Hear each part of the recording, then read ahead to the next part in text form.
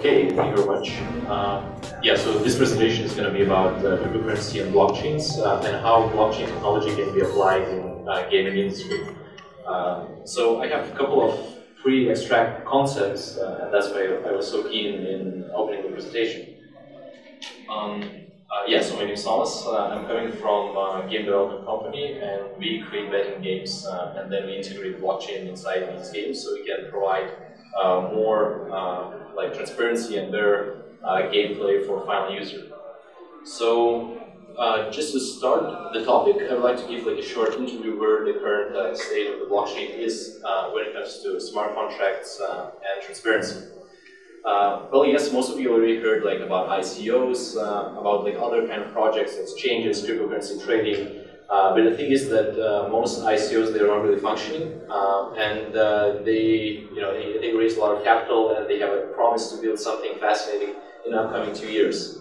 And the funny thing is that if we take a look at the projects which are functioning today, so 72 out of 100 top Ethereum projects are betting related or games related. So it seems like betting and games industry was really fast in adaptation of this technology. Yeah, before I dive deeper, I would like to maybe like give like a short explanation how the system functions, and it doesn't really require like much technical knowledge. So to illustrate the thing, imagine you're trying to create like a classical roulette game, and you want to launch it in Cyprus market or like in other kind of different market. So first step, what do? You hire a developer, and then this developer writes a code which defines your logic of your roulette game. And then the next step is you take the code and then you upload it on the server. So in a lot of cases, the server is coming from Amazon or a different provider. And in the end of the day, your developer uploads your code in your centralized server. And then you host it on the website, and then once you attract traffic, user goes to your website, and then on the back end, his device is directly connected to the server where your code is laying in, and that's a direct connection. Now let's imagine that you want to create a blockchain-based roulette. So what do? You hire a developer. A developer writes code. So in this industry, usually codes which are being uploaded on the blockchain are referred as smart contracts. But in the end of the day, it's the same programming code which defines the logic of the game. And then instead of uploading code to the server, you upload it on distributed network of servers. And usually this network is usually referred as distributed ledger or a blockchain.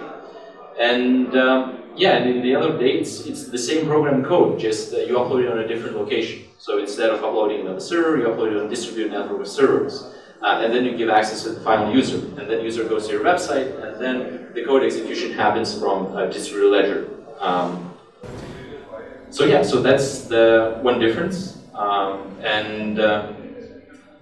This difference is quite unique because distributed ledger has many servers connected in a giant network. It's like millions of computers connected into one network, and they have tons of processing power. So currently, the blockchain network, we can say it's most powerful supercomputer which exists today. And the way it works, when you upload the code, so that means every server which is connected on the blockchain has 100% pure copy of your game's code. So that means every person who wants to connect to the blockchain, they need to download the node, and the node already has a copy of your game. And then, yeah, usually these clusters are called nodes, but in the end of the day, we can refer it as like a separate server owned by individual. And that's what these miners are doing. So they're buying the processing power and they're connecting their computers to the network. So the more miners we have, larger processing power we have. And then once player connects to your game, so system randomly chooses a server, and then this server executes code. So in this case, if you have like a centralized system, so that means if you host it on Amazon, so Amazon executes your code. And if you host your game on the blockchain network, so miner does execution process. So if you heard about miners and miner fees, so that's exactly what they're doing.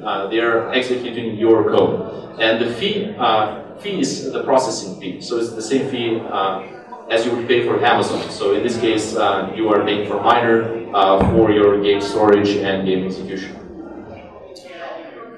Yeah, another interesting feature is that to make sure that the server executes your code, so other servers, they become validators. And once you launch a game, so the roulette game, and a miner executes your game, like other servers, they need to validate that this is pure and 100% code which you developed.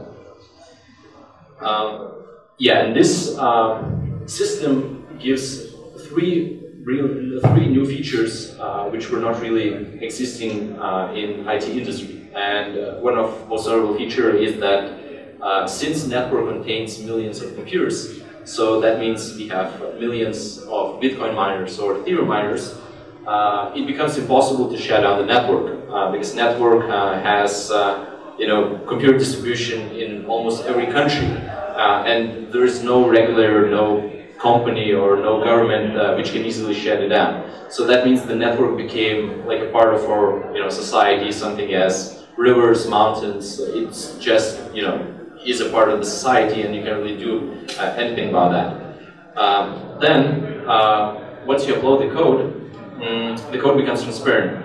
So it's something similar I would compare to like foods industry. Like a lot of people are interested in what kind of meat they are eating. So they usually dig deeper into the distribution chain, and then they ask, is your beef grass-fed or grain-fed? So here it's pretty much the same. When we have a transparent code, like a final user who uses an application, he can easily see with what kind of code he's interacting with.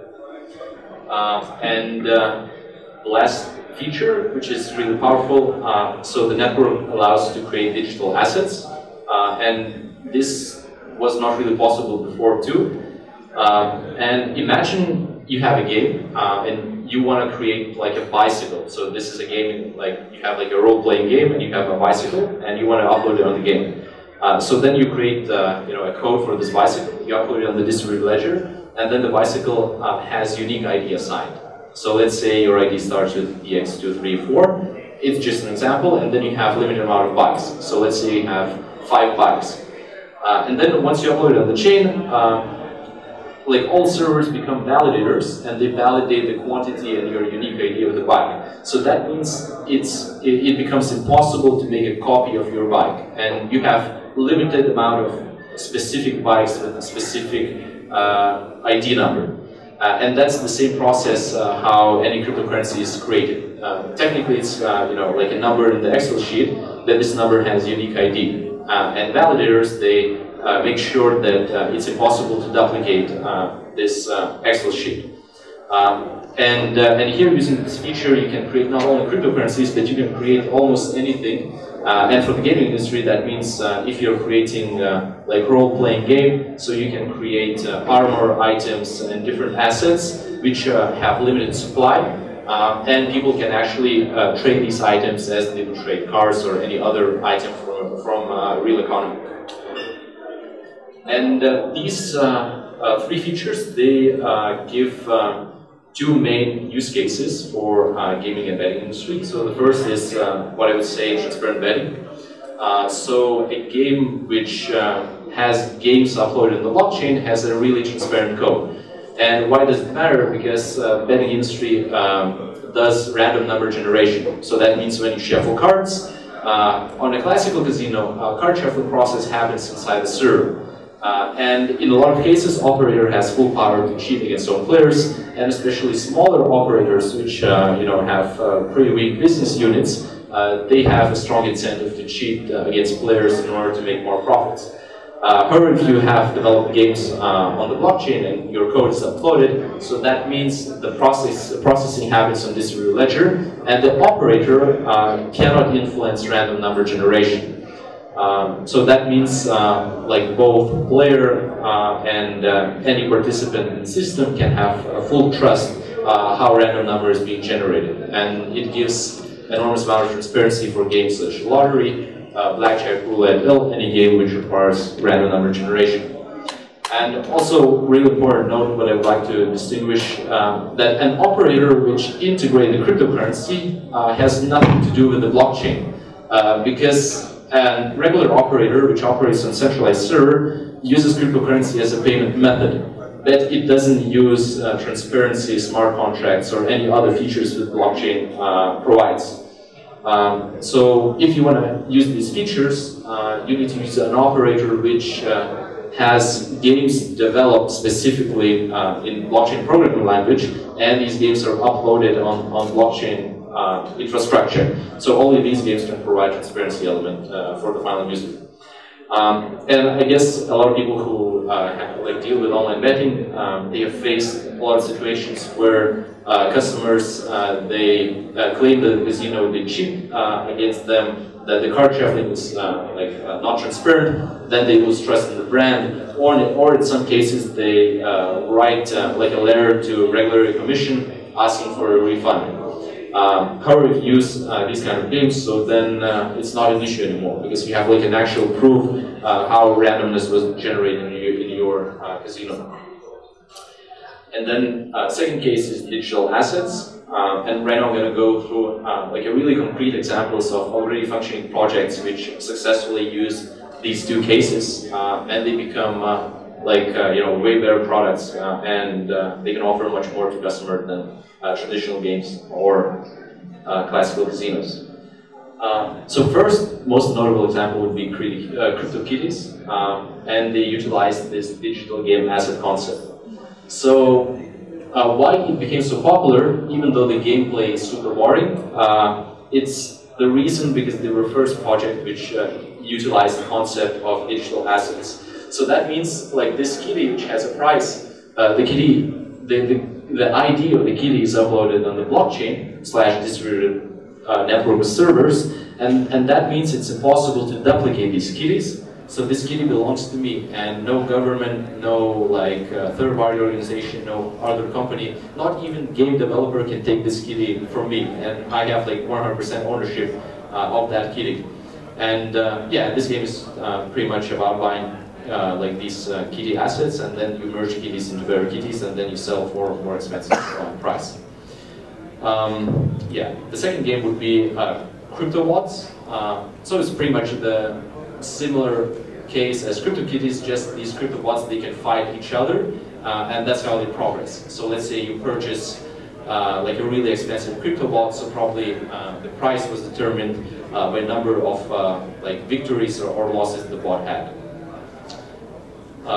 Then we have another interesting project which combines gaming and betting. So it's called First Blood. And so far they provide their services for Dota 2. So Dota 2 is a really competitive 5 versus 5 a game in MOBA genre.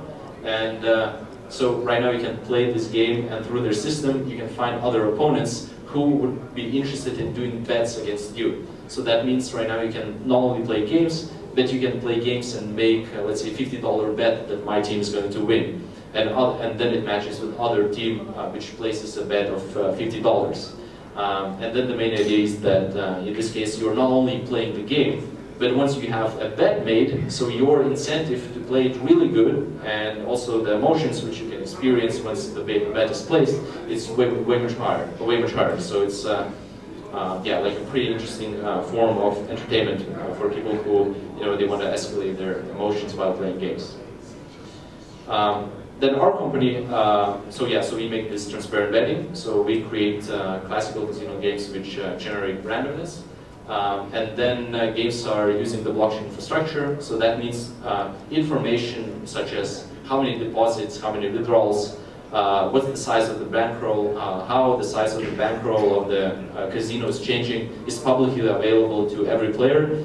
Also the way we generate randomness is publicly available to the player. And people who are playing on our games, they can have full trust in the system, that this system is not cheating against players. And it helps to improve conversion rates when we want to attract players who lost trust in casino brands. Then the funny thing is, once you have this option to create digital assets, and people can, take these assets and then they can trade them. So right now, next to cryptocurrency market, we have marketplace for digital assets. And right now, all these games which created CryptoKitties, bots, like armors, special cards, limited edition cards. So these items, they're raising in value because more and more people are playing these games. And there's even a marketplace where you can trade your kitty to bot, or you can trade, whatever digital asset you can trade. And also, what's funny thing about assets, these assets become even currency in some cases. So I guess most people already heard about like Counter-Strike skin betting. So right now there are more operators which are creating blockchain asset betting, and then you can bet your kitty, you can bet your robot, or you can bet like any other blockchain asset on the game. And last but not least, so that's an example. Like all the projects are already functioning, but this one is not launched yet. But it's kind of worth mentioning because that's a part where things get really weird. So what they're trying to do, they're building like a virtual city, and they're using the same mechanism for digital assets to sell property in the city. So they have created a map which has a fixed amount of land, and each square of the land has unique ID. And also they have a marketplace where they sell this land in the marketplace. So right now thousands of people are buying land in this virtual city, and then they have full ownership of that land. And then once the city will be launched, hopefully this year, so then the owners of the land, they will be allowed to build whatever they want on their purchased area. So some people are already planning to build like shops, other people are planning to build casinos. Also, the virtual city is planning to have its own government system. So it's going to be like separate country with own economy, with own digital assets, operating somewhere in the internet. But in the end of the day, it's run by real people. And yeah, that's why the name of the presentation is then why, when you have more digital assets, these digital assets can actually compete and participate in the real economy. So I do believe that, like in the far future, the city has a great chance, of generating like a decent amount of GDP through gambling services, shopping services, or any other kind of service which you can provide in the realm of virtual reality. Yeah, summarizing all this thing. Yeah, just a short summary. So we will have more operators choosing blockchain infrastructure to provide more transparent games. We will have betting element incorporated not only in casino games, lotteries, but it's going to be a strong element of any game, like Counter-Strike, Dota 2, or any other shooting game. And it makes sense because it creates a much more engaging gaming experience. Then we will have more marketplaces for digital assets where people will be able to sell not only cryptocurrency, but their virtual land, their virtual cars, virtual houses, and any other asset in a virtual world. And of course, regulators will have a lot of work because it adds enormous amount of complexity when it comes to regulating these things, especially when you take into consideration that this kind of system is impossible. It's impossible to shut it down, and also it becomes impossible to regulate or like sue CryptoKitty owner of the CryptoKitty, because in the end, the CryptoKitty owner has a CryptoKitty as a cryptocurrency, and you can really send the police to a person and ask, okay, can you send your CryptoKitty to the governmental institution? So yeah, in the future, like the trend is that regulators will start regulating, and it might be that they will have a lot of challenges, and I guess it's yeah, one of the reasons why United States legalized gambling, because right now more operators, they have more tools to overcome any possible regulation. And I guess they realize that if they are not legalizing that, so then they will have like a lot of trouble, and operators will operate in the shadow anyway. So yeah, that was my last notable presentation. Thank you very much.